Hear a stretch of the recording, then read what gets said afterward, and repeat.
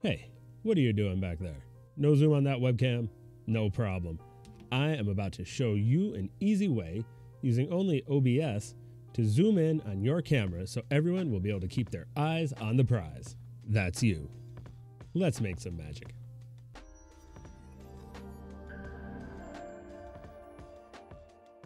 What's up, streamers? I'm Gokex, the Stream Wiz, and I am here combining my years of experience helping people love and learn technology with my passion for streaming to help your stream have a little bit extra magic out there so it can shine. Today is all about zoom. No, not that zoom, camera zoom. A lot of us can't afford that fancy DSLR with a big old zoom lens, so we have to make do with a no zoom webcam.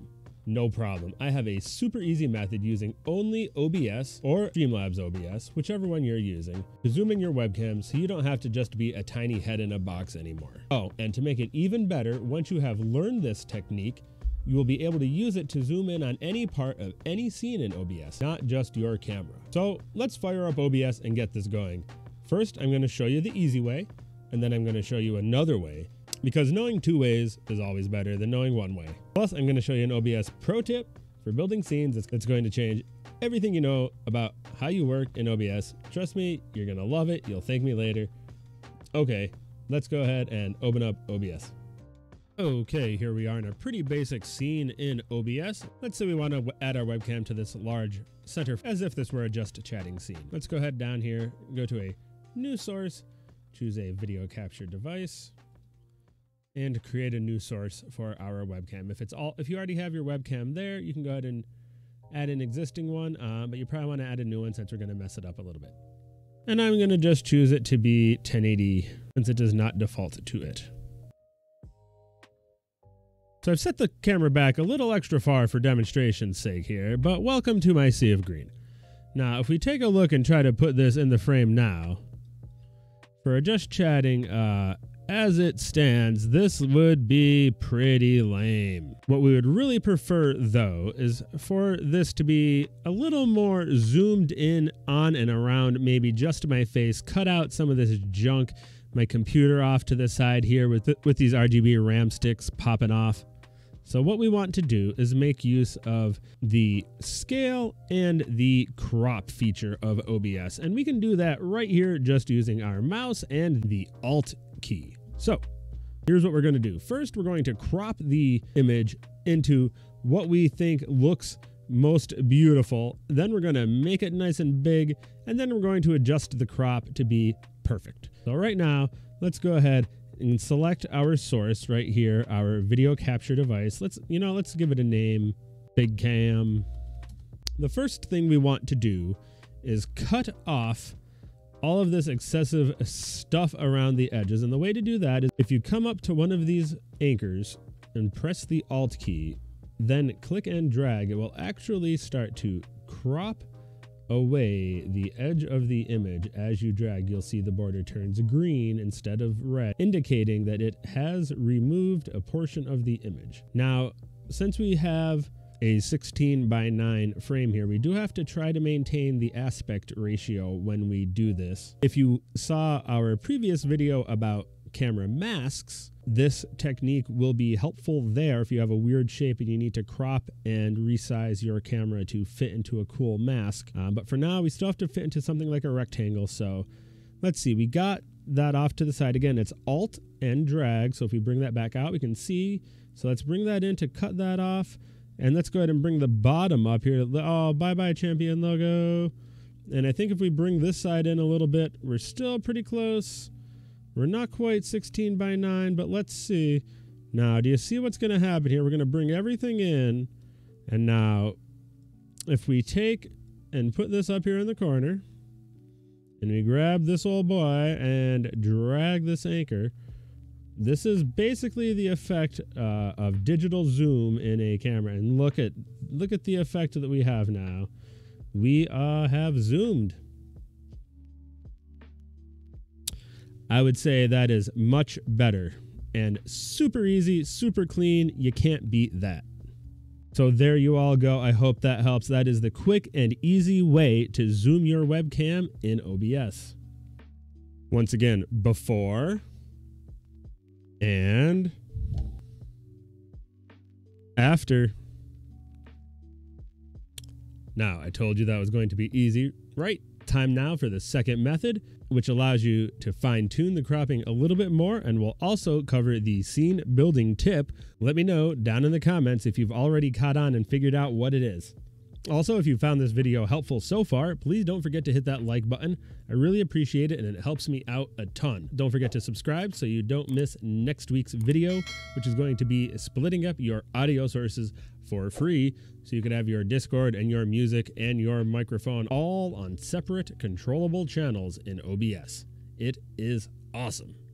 Okay, let's see the other method and the tip for setting up your scenes.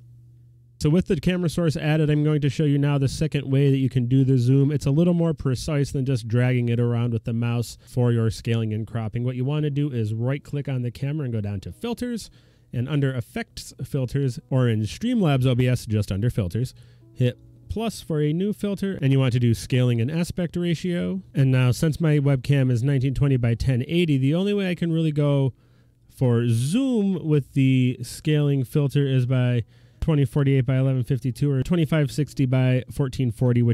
So I'll go for 2560 by 1440, take it up to canvas size, and then what you want to do to crop it is add another filter. Go ahead and add the crop or pad filter, and here you can actually go ahead and crop it by telling it how much you want to take off of each side manually here. So if you want to say you want to take 200 off the left side, let's go ahead and bring this up here. If you want to say maybe 200 off the top, looks good. Right side, the 100. Bottom, probably a lot. 300 off the bottom. Yeah, bring that right up. And then, honestly, the left, 400. Yeah. So as you can see, this gives you a little more of a precise control than the dragging the edges in for cropping, and it also doesn't highlight the edges in green like cropping does, so you won't be able to undo it with an accidental drag. So it sets it as a filter, and then it also gives you a little more control. You can do some fun things with filters. If you use the Oran board and things like that, you can toggle the crop filter off, on and off. If you know how to play with filters, you'll know why that is interesting. So there is the second way. Now let me show you the pro tip for building your scene. All right, are you ready for that special tip on how to set up your scenes like an OBS Pro? Here you go. So the tip is, don't just drop your video input source right into your scene like this. What you want to do is make a scene dedicated to just your camera, and then embed or nest that camera scene into your other scenes. Let me show you what I mean, and I'll explain to you why that's preferable.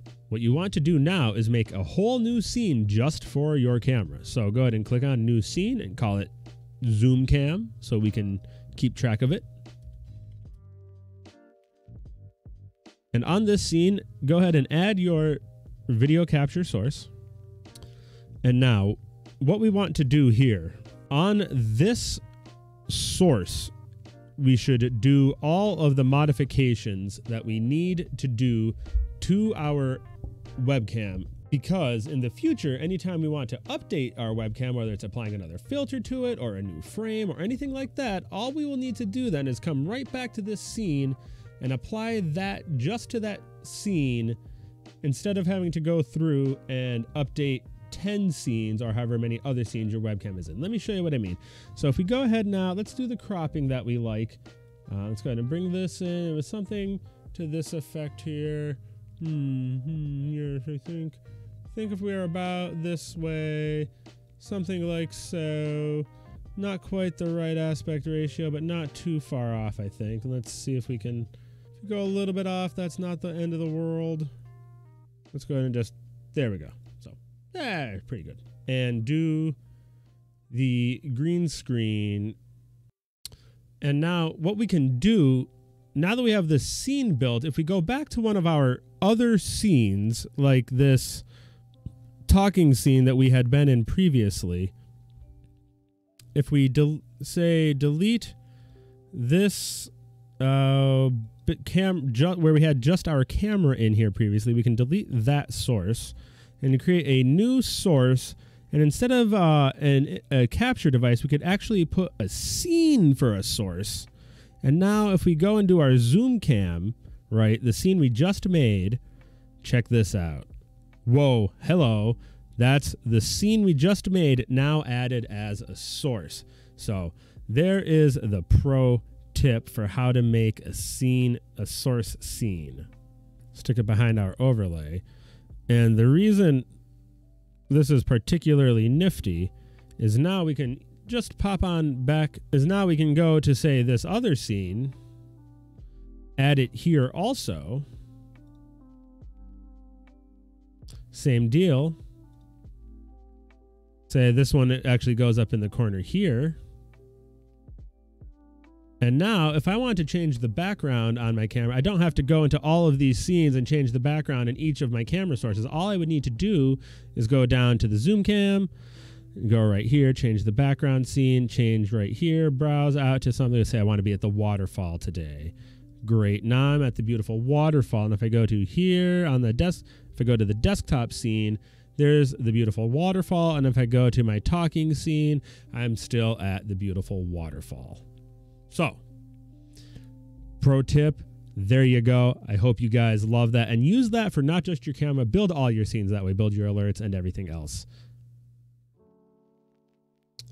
I really hope that helps you all get zoomed in and looking great. If you do need any more help with it, or if you just want to hang out with some awesome like-minded streamers, hop into Discord and say hi.